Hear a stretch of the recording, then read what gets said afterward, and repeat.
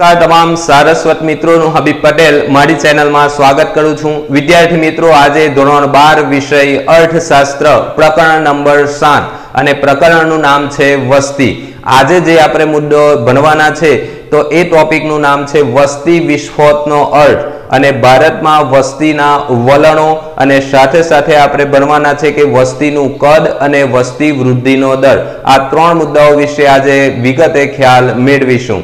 સૌથી પહેલા આપણે પ્રસ્તાવનાથી શરૂઆત કરીએ છીએ તો કે વિશ્વની જે વસ્તી છે એ વસ્તી 7 અબજને પાર કરી ગઈ છે અને 7 અબજમાંથી ભારત દેશની અંદર 1.25 અબજનો આંકડો પાર કરી ગઈ છે। એટલે કે હાલના સમયમાં જો વાત કરવામાં આવે તો એવા અંદાજો બાંધવામાં આવે છે કે ભારત દેશની વસ્તી 137 કરોડથી પણ વધુ છે। કારણ કે વસ્તી ગણતરી દર 10 વર્ષે કરવામાં આવે છે તો 2011 માં છેલ્લી વસ્તી ગણતરી થઈ હતી, તેમાં વસ્તી ગણતરીનો જે આંકડો આવ્યો હતો એ 121.02 કરોડ જેટલો હતો અને વર્તમાન સમયમાં 137 કરોડથી વધારે વસ્તી છે એમ અનુમાનો લગાડવામાં આવે છે। હવે 2021 માં જ્યારે વસ્તી ગણતરી થશે ત્યારે આપણી સમક્ષ સાચું ચિત્ર રજૂ થશે। હવે કોઈ પણ દેશની વસ્તી વધે તો અહીંયા એ સરકાર માટે ખૂબ ચિંતાજનક બાબત બનતી જાય છે। કારણ કે વસ્તીમાં વધારો થાય તો એ વસ્તીની જરૂરિયાતો પૂર્ણ કરવા માટે, જરૂરિયાતોની પૂર્તિ માટે સરકાર પાસે જો કુદરતી સંસાધનો વધારે પ્રમાણમાં ઉપલબ્ધ ન હોય તો એ ચિંતાજનક બાબત ગણાવી શકાય। તો અહીંયા વસ્તી વધવાથી કઈ બે સમસ્યાઓ ઉદ્ભવશે તો એક તો આપણે લખી શકીએ કે કુદરતી સંસાધનો છે એનો વધારે પ્રમાણમાં ઉપયોગ થવા લાગશે અને જે વસ્તી વધે છે એ વસ્તી જો કેળવાયેલી નહીં હોય, એ શિક્ષિત નહીં હોય, તાલીમ લીધેલી નહીં હોય તો એ કુદરતી સંસાધનોનો અહીંયા બગાડ કરશે। એટલે કે કુદરતી સંસાધનો દ્વારા જ દરેક દેશ આર્થિક વિકાસ કરતો હોય છે અને આર્થિક વિકાસમાં અહીંયા બાધારૂપ બનતો હોય છે। એટલે કે વસ્તી આર્થિક વિકાસમાં બાધારૂપ બનતી હોય છે એમ આપણે ગણાવી શકીએ, એમ આપણે કહી શકીએ। સૌથી પહેલા આપણે વસ્તી વિસ્ફોટનો અર્થ જોઈએ તો વસ્તી વિસ્ફોટનો જ્યારે અર્થ લખવાનો હોય તો તમે લખી શકો કે ભારતમાં મૃત્યુદર ઝડપથી ઘટવાની સામે, એટલે કે મૃત્યુદરમાં ઘટાડો થયો પરંતુ જન્મદર ન ઘટવાથી મૃત્યુદર ઝડપથી ઘટવાની સામે જન્મદર ન ઘટ્યો, એટલે કે વસ્તીમાં ચોખ્ખો વધારો જોવા મળ્યો અને એ પણ ઊંચા દરે। તો અહીંયા વસ્તી વિસ્ફોટ થયો છે એમ આપણે કહી શકીએ। સાથે સાથે તમારે લખવાનું છે કે 1951ના વર્ષથી લઈને 2011 સુધી 1951 થી લઈને 2011 સુધી વસ્તીમાં સતત વધારો થતો જોવા મળે છે। પાઠ્યપુસ્તકમાં જે અહીંયા 1951 લખેલું છે એ બાય મિસ્ટેક આપણે પ્રિન્ટ ભૂલથી અહીંયા 1931 લખેલું છે, એટલે તમારે એ આંકડો 1951 નો છે એમ યાદ રાખવું। તો 1951 થી 2011 સુધી વસ્તીના પ્રમાણમાં સતત અને સતત વધારો થતો જોવા મળ્યો છે। એની વાત કરીએ તો 1951ના વર્ષમાં 36.1 કરોડ જેટલી વસ્તી હતી ભારત દેશમાં। 1951માં 36.1 કરોડ વસ્તી હતી જે વધીને 2011માં 121.02 કરોડ જેટલી જોવા મળી। 1951 માં 36.1 અને 2011માં 121.02, એટલે કે 1951 થી 2011 જે વર્ષ છે એ સમયગાળા દરમિયાન, એ 60 વર્ષો દરમિયાન જે વસ્તીમાં વધારો થયો છે એ 84.92 કરોડ જેટલો વધારો થયો છે। એટલે કે 60 વર્ષોમાં ચોખ્ખો વધારો અહીંયા દર્શાવે છે કે 84.92 કરોડ જેટલી વસ્તી ભારત દેશની અંદર વધી છે। અને વસ્તી વૃદ્ધિનો જે દર છે, વસ્તી વધવાની જે ગતિ છે એ ભારત દેશની અંદર 2.5% દરે એ ગતિ વધતી જાય છે। એટલે કે એક માર્ક્સમાં પણ આ સવાલ પૂછી શકાય કે વસ્તી વૃદ્ધિનો જે દર છે એ કેટલા ટકાનો છે તો 2.5% અહીંયા લખી શકીએ।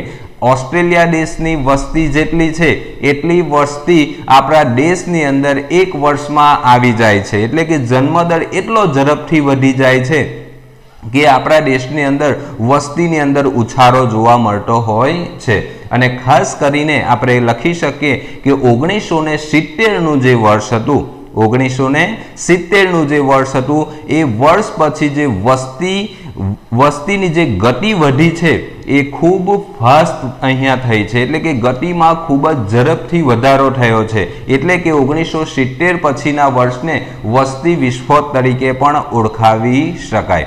હવે આપણે અહીંયા ભારતમાં જે વસ્તીના વલણો છે એના વિશે ચર્ચા કરવાના છે। તો કે વસ્તીના વલણો એટલે શું? તો કે વસ્તીનું કદ, વસ્તીનો વૃદ્ધિ દર, વસ્તીનું કદ, વસ્તીનો વૃદ્ધિ દર, જન્મ દર, મૃત્યુ દર, શહેરી વસ્તી અને ગ્રામીણ વસ્તી, સ્ત્રી પુરુષના આંકડા, સ્ત્રી પુરુષના આંકડા જે છે એ માહિતીને મેળવે, સ્ત્રી પુરુષના આંકડાકીય માહિતીને મેળવી તેનું અર્થઘટન કરવું એટલે કે વસ્તીના વલણો। ફરી એકવાર, વસ્તીનું કદ, વસ્તીનો વૃદ્ધિ દર, જન્મ દર, મૃત્યુ દર, સાથે સાથે લખી શકો શહેરી વસ્તી અને ગ્રામીણ વસ્તી, તેમજ સ્ત્રી પુરુષની જે આંકડાકીય માહિતી છે એ આંકડાકીય માહિતીને પહેલા મેળવવાની, ભેગી કરવાની અને ત્યારબાદ એનું અર્થઘટન કરીએ તો એને આપણે વસ્તીના વલણો તરીકે ઓળખાવી શકીએ। હવે ભારત દેશની અંદર સૌ પ્રથમવાર ક્યારે વસ્તી ગણતરી કરવામાં આવી હતી? આ પણ શોર્ટ ક્વેશ્ચનમાં આવે છે, તો તમારે લખવાનું છે કે 1871ના વર્ષમાં સૌ પ્રથમવાર 1871ના વર્ષમાં જમશેદજી તાતાએ વસ્તી ગણતરી કરી હતી। ક્યારે? 1871માં જમશેદજી તાતાએ સૌથી પહેલી વાર વસ્તી ગણતરી કરી હતી। પરંતુ જે વ્યવસ્થિત વસ્તી ગણતરી છે એ વ્યવસ્થિત વસ્તી ગણતરીની શરૂઆત 1891માં કરવામાં આવી। જો અહીંયા તમે આપણે કોઈ પણ વિદ્યાર્થી મૂંઝાયના, સમસ્યાના ઉદ્ભવ એટલે ખાસ ધ્યાન આપજો। સૌથી પહેલી વસ્તી ગણતરી જો પૂછાય તો 1871માં લખવાની છે જમશેદજી તાતાએ, અને જો વ્યવસ્થિત વસ્તી ગણતરી, વ્યવસ્થિત શબ્દ આવે તો તમારે યાદ રાખવાનું છે 1891, અને સૌ પ્રથમવાર આવે તો જમશેદજી તાતાએ 1871માં। હવે ત્યારબાદ દર 10 વર્ષે વસ્તી ગણતરી કરવામાં આવે છે અને છેલ્લી જે વસ્તી ગણતરી થઈ હતી એ 2011માં કરવામાં આવી હતી। અને વસ્તી ગણતરીની જે આપણે કોષ્ટક છે, જે વસ્તી ગણતરીનું પત્રક છે એ સૌથી પહેલા 1951ના વર્ષમાં આઝાદી બાદ તૈયાર કરવામાં આવ્યું હતું, એટલે કે સ્વતંત્રતા પછી આપણે વસ્તી ગણતરીનું પત્રક તૈયાર કરવામાં આવ્યું। હવે આપણે ભારતમાં વસ્તીનું કદ અને જે વૃદ્ધિ દર છે એના વિશે માહિતી મેળવીએ। તો કે વસ્તીનું કદ એટલે શું? તો કે જુદા જુદા વર્ષો દરમિયાન, જુદા જુદા વર્ષો દરમિયાન ભારતની કુલ વસ્તી, જુદા જુદા વર્ષો દરમિયાન ભારતની કુલ વસ્તી અથવા તો એનું પ્રમાણ એટલે કે વસ્તીનું કદ આપણે એમ લખી શકીએ। ખૂબ જ સરળ છે કે જુદા જુદા વર્ષો દરમિયાન ભારતની કુલ વસ્તી કેટલી છે? 1951માં કેટલી છે? 1961માં કેટલી હતી? 1971માં કેટલી હતી? 1981માં કેટલી હતી? તો આવા જે અલગ અલગ વર્ષો છે એ અલગ અલગ વર્ષો દરમિયાન ભારતની કુલ વસ્તીનો જે આંકડો દર્શાવે છે એને વસ્તીનું કદ કહેવામાં આવે છે, એનું પ્રમાણ દર્શાવે છે એને વસ્તીનું કદ કહેવામાં આવે છે। હવે આપણે અહીંયા અનુસૂચિ આપેલી છે અને કેટલાક આંકડાઓ અહીંયા લખેલા છે, એના ઉપરથી આપણને ખ્યાલ આવે કે વસ્તીનું કદ, કુલ વસ્તી ભારતમાં કેટલી હતી અને એને આપણે આલેખની અંદર આકૃતિમાં અહીંયા સરળતાથી દર્શાવ્યું છે। એટલે તમને આ આંકડા અને આલેખ જોઈને ખ્યાલ આવશે કે આપણે વસ્તીની અંદર વધારો કઈ રીતે થયો છે અથવા કયા વર્ષ બાદ સૌથી વધારે વસ્તી વધી છે। શરૂઆત કરીએ છીએ વર્ષ 1901। 1901માં વસ્તી ફક્ત 23.8 કરોડ હતી, 23.8 કરોડ, જે 1911માં 25.2 કરોડ થઈ, એટલે કે અહીંયા વધારો જોવા મળ્યો। 1921માં 25.1, ફક્ત એક વર્ષ એવું આવે છે 1921નું કે જ્યાં વસ્તીની અંદર -0.03, એટલે અહીંયા વસ્તીમાં ઘટાડો જોવા મળે છે। બાકીના બધા જ વર્ષો દરમિયાન વસ્તીની અંદર સતત અને સતત વધારો થતો જોવા મળ્યો છે। ખાસ કરીને અહીંયા એક બીજો સવાલ પણ પૂછી શકાય કે 1921ના વર્ષને મહાવિભાજક વર્ષ શા માટે ગણવામાં આવે છે? તો તમે લખી શકો કે 1921ના વર્ષ સિવાય બાકીના બધા જ વર્ષો દરમિયાન વસ્તીમાં સતત વધારો થતો જોવા મળ્યો, એટલે કે એ વર્ષને મહાવિભાજક વર્ષ તરીકે ઓળખવામાં આવે છે.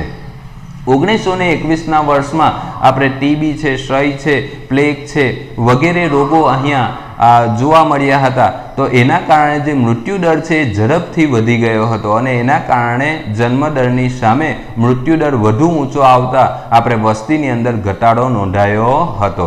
તો આપણે અહીંયા ખાસ ધ્યાન રાખવાનું છે 1921ના વર્ષમાં કે વસ્તીની અંદર ઘટાડો જોવા મળ્યો હતો. કેટલો? તો કે -0.03 જેટલો ઘટાડો જોવા મળ્યો હતો. ત્યારબાદના તમે કોઈ પણ વર્ષ જોશો તો ખ્યાલ આવશે કે વસ્તીમાં સતત વધારો થતો ગયો છે. ત્યારબાદ 27.9 એટલે કે +1.04, 31.9, 36.1, 43.9, 54.8. તો અહીંયાથી સતત વસ્તી વધી રહી છે. પરંતુ જે 1971 છે, 1961 પછી 1971, તો તે વખતે અહીંયા +2.20% જેટલી વસ્તી વધી હતી. વસ્તી વૃદ્ધિનો જે દર છે એ +2.20 જેટલો વધ્યો હતો. એટલે કે 1970 પછી જે ગતિ આપણે વસ્તીએ પકડી છે એને આપણે રોકી શક્યા નથી, એને આપણે નિયંત્રણમાં લાવી શક્યા નથી. એટલે કે 1970 પછીના વર્ષને પણ આપણે વસ્તી વિસ્ફોટ તરીકે ઓળખાવી શકીએ. હવે આકૃતિમાં તમે જોશો તો જે આ બધી કોલમ આ OX ધરી પર આપણે વર્ષ દર્શાવ્યું છે અને OY ધરી પર આપણે અહીંયા વસ્તી દર્શાવેલી છે.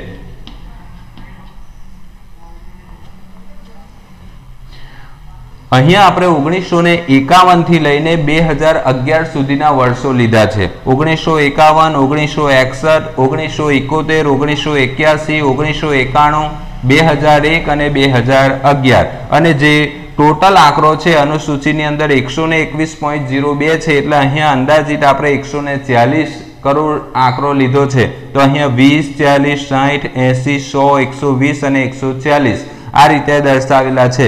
જ્યારે 1951ની વાત આવે ત્યારે જે વસ્તી હતી એ 36.1 કરોડ, 1951 36.1 કરોડ જે અહીંયા આપણે ઉપર દર્શાવેલું છે. ત્યારબાદ 1961નું વર્ષ આવે તો 43.9 એટલે કે 36.1 કરોડથી વધીને 43.9 કરોડ જેટલી વસ્તી થઈ.